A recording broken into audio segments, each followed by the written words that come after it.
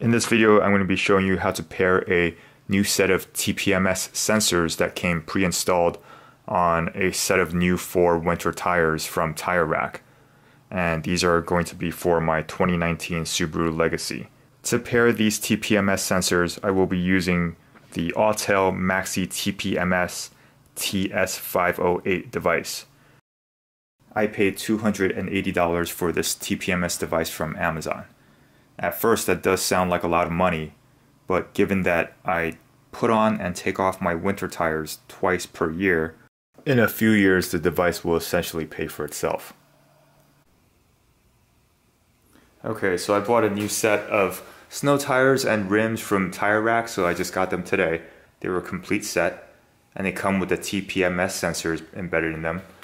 So now I have to somehow get the TPMS sensors to be recognized by the car. As you can see, the tire pressures are not registering on the car after I installed the tires. Okay, so I've got that Maxi TPMS TS508 by Autel. Okay, let's turn this on right here. Let's see, it comes on right away. And I'm going to go to advanced mode. Then I'm going to select the car.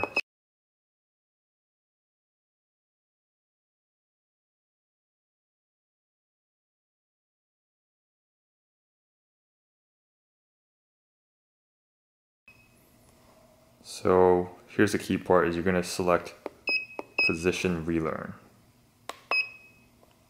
And you're going to use OBD relearn because we're using the OBD cable. Okay, so first it's asking me for the left front sensor. And so when I get to that sensor, I'm going to press this little thing that looks like a Wi-Fi button to see if I could pick it up. So left front.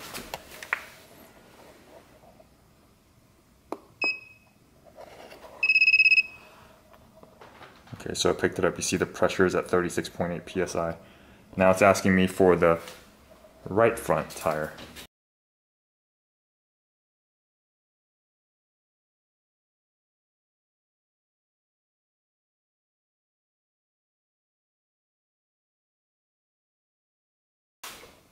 The back left. So here's a valve, put it right there. Okay, it looks like it's got all of them. Okay, so it says please connect OBD and turn ignition on. Okay, so now we gotta find the OBD2 port, and you'll see that it's underneath this area here. It's that white thing right there. Okay, so as you can see, I've got the OBD2 cable plugged into the port. Let's see, look at the wire right here. So I've got the OBD connected down there and then to the car. Now I will drive the car outside so I could turn the ignition on. So I'm going to turn the ignition on.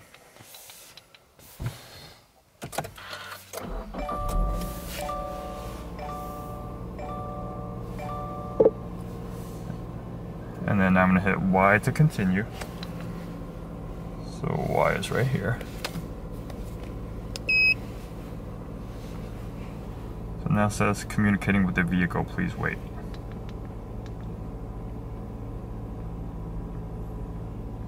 Writing sensor to the ECU.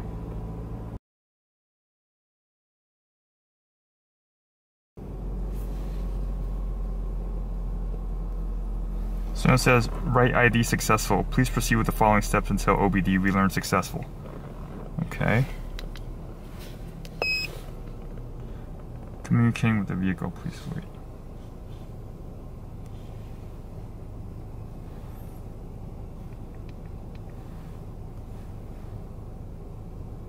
OBD relearn successful. Okay. Now it says, switch off, then switch on the ignition. Test drive above 19 miles per hour for at least 10 minutes. I drove around the neighborhood for a few minutes and the tire pressure is registered onto the screen on the car, as you can see. Alright, well, thanks for watching.